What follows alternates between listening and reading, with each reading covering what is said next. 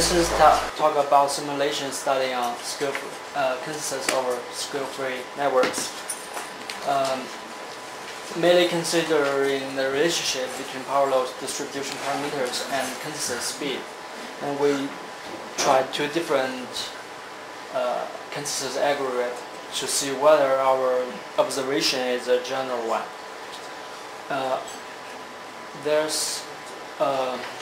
We also observed the parameters, the relationship between parameters and the network topology.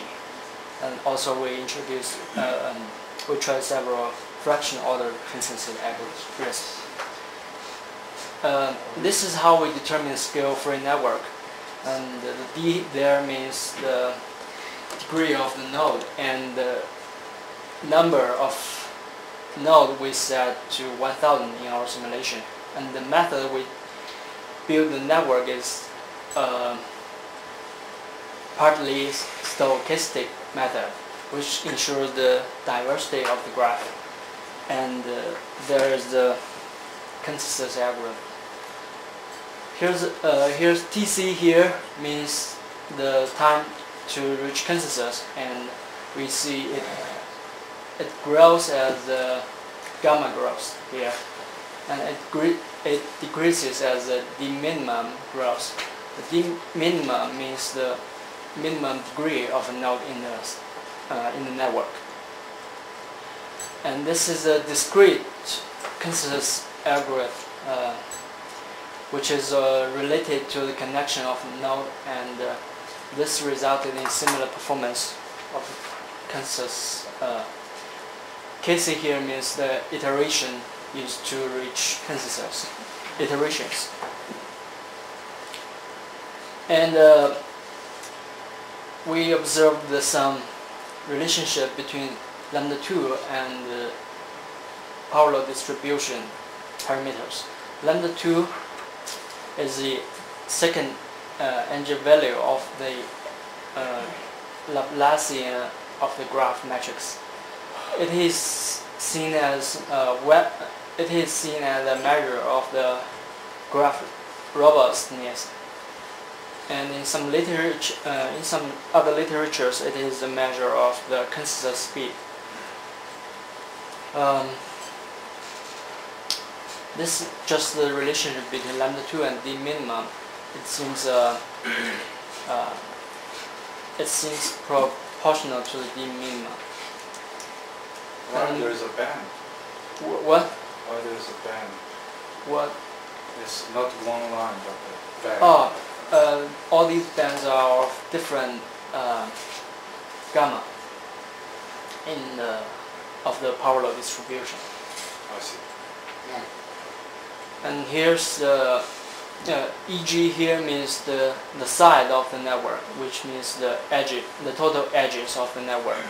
We can see this is similar to the shape of the lambda 2, which implies higher lambda 2 is of more edges in the network, which increases the robustness of the network. The relationship between lambda D minimum and the side of the graph is also looks like a linear relationship.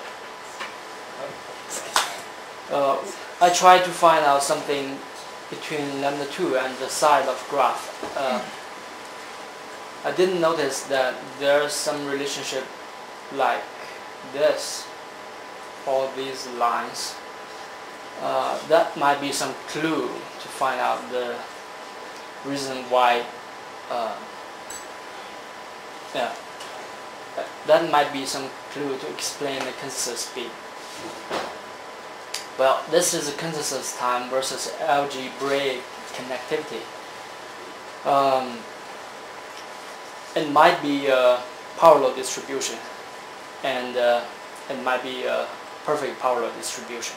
Yeah, it is. This is a log-log plot. And the consensus time versus the minimum could also be a power law relationship. So after all these observations, we came to these conjectures. We were thinking whether the estimated consensus time has a power law relation with the algebraic connectivity, and the relationship between estimated time and minimum node degree could also be a power law relationship. And if these two are true, then the algebraic connectivity will be proportional to the minimum node degree. And